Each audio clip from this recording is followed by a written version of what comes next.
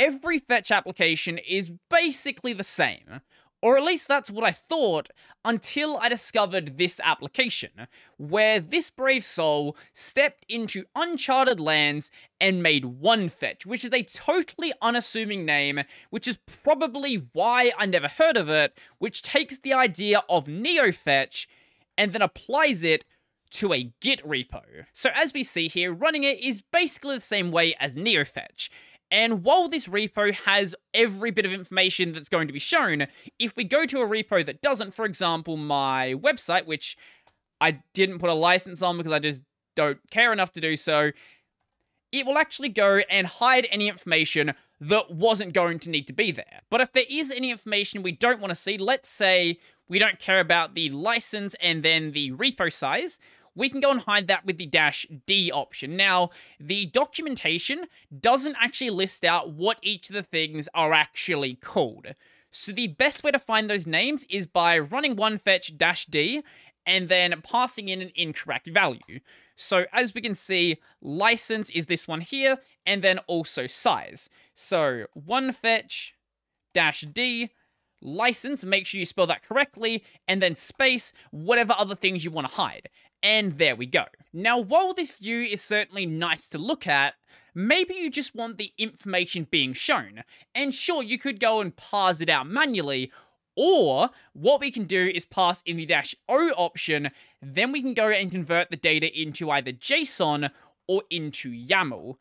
This actually is really useful for an application like this, as opposed to Neofetch. So Neofetch, the problem with that is most of the information doesn't really change. Sure, your number of packages will change, your amount of time you've had your system on for, and that's basically it. The other ones change at such a slow rate that it doesn't really matter. Here, though, a lot of this information is going to change day by day, especially for a project that's actually being worked on. As you can see here, there's a list of languages in the project, and by default, the logo you're going to see is always going to be the primary language. So in the case of Ranger, that is going to be Python. But if you want to go and change it to another logo being shown, first you need to find out what languages are supported. So some languages may not show up in this list, but from my experience, any languages that are supported on GitHub and things like that are also going to be supported in this application as well. So pretty much everything that people actually use, even fairly uncommon languages like Holy C, for example. So to change the logo, what we need to do is run onefetch -A and then pass in the language. Let's use something like Perl, for example, because I have not seen the Perl logo. And right, I forgot Perl's logo is a camel, and it looks how the logo should look. Also, you probably noticed the color scheme of the text is dependent on the logo currently in use. So because the logo for Perl is cyan, the text is cyan. If we go to Ruby, now the text is red. While the information you see here might make it seem like it connects to things like GitHub or GitLab, because the information here is very similar to what you see over on those services, that's not what it's doing. All of this information here is going to be calculated locally, so for larger projects, things like, say, you know, the Linux kernel or GIMP or things like that, it might take a little bit of time to actually run this. For anything reasonably sized, though, the things that you're generally going to be working on, at least on my system, it runs pretty much straight away. But because it doesn't connect to those services, that does mean that you won't see things like the number of issues, the number of pull requests, and that information would be incredibly useful, but there are other tools that will get you that information. While this is the information you are shown out of the box, there is a way to modify or maybe expand the context is a better way to describe it. For example, with the authors, as we can see from the contributors number here, there is far more than 3 authors of this project, but it's only showing the top 3. So passing in the -A option allows us to change the number of authors being shown. So for example, let's show the top 10 authors. Now we can see some of them go down to less than 1%. It doesn't show a fractional number, so obviously it's not actually 0%. Or maybe we want to see the email addresses associated with these contributors. That can be done by passing in the -E option, and not every account is always going to have an email address associated with it, or a valid email address or anything like that, because Git doesn't really check that, but generally you're going to see something. And any timestamps you see are going to be in a simplified, human-readable format. For example, this project was created 12 years ago, or the last change was 2 weeks ago. Obviously, these are not very specific timeframes, but it does give you a general idea. But if you want to have a specific value, that can be done by passing in the -Z option for an ISO timestamp. One thing you've possibly noticed is even though this is going over the entire Git repo and all of the folders recursively inside of it, the numbers you're seeing here make general sense from the project you're looking at. For example, Ranger has 16,000 lines of code.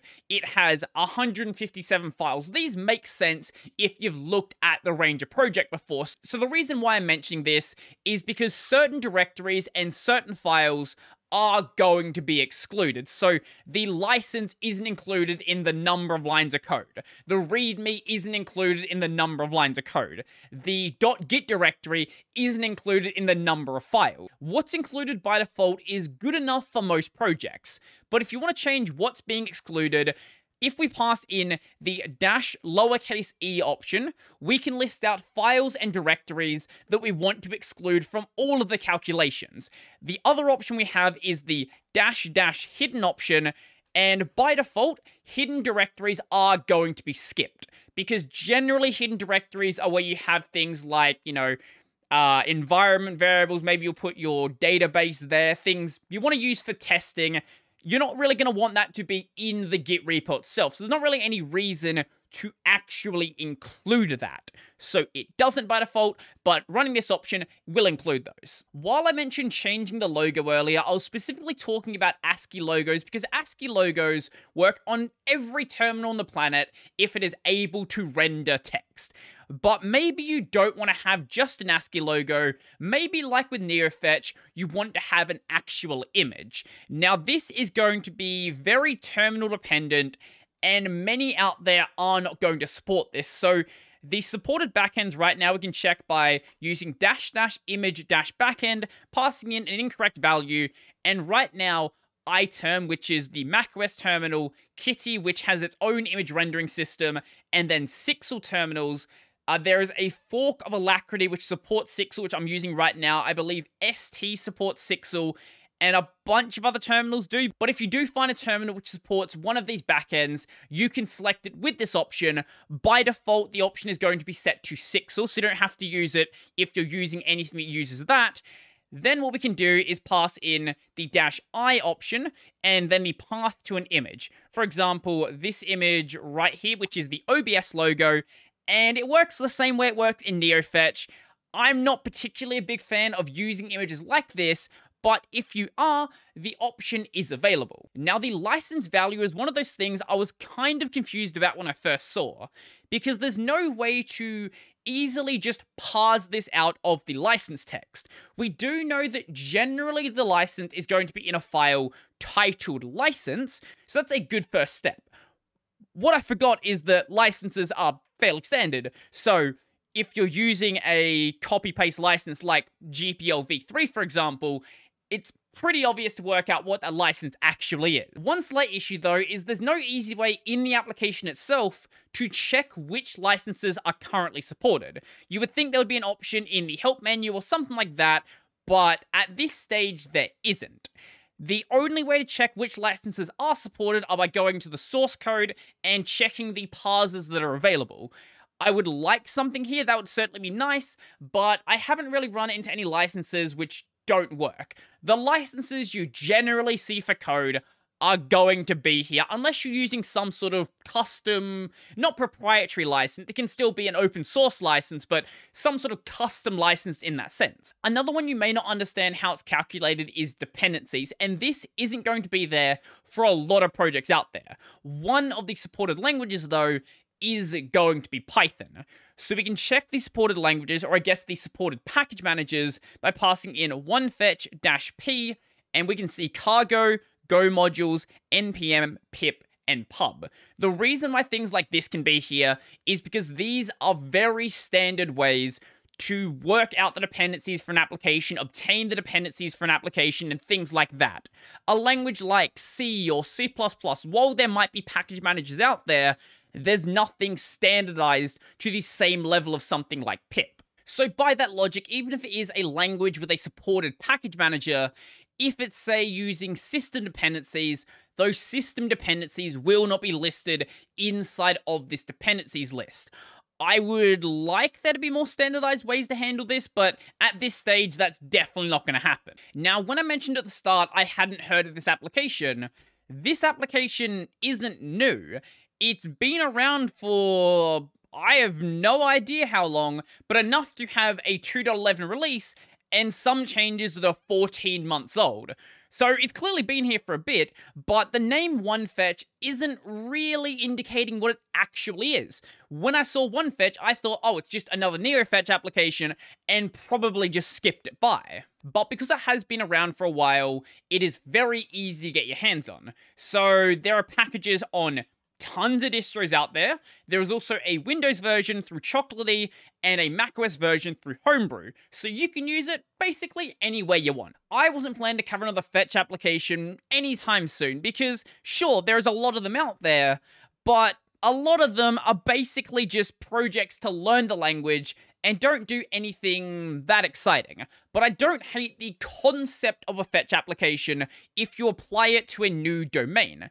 Git Repos being one of them, but I'm sure there are plenty of other places where something like this could make sense. So let me know your thoughts in the comment section down below. Is this something you would ever actually go and use, or is this just a waste of more CPU cycles and a waste of developer effort?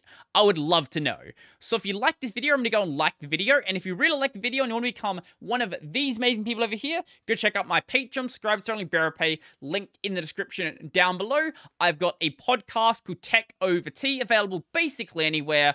I've got a gaming channel called Robertson Plays, and that's going to be it for me, so I'm out.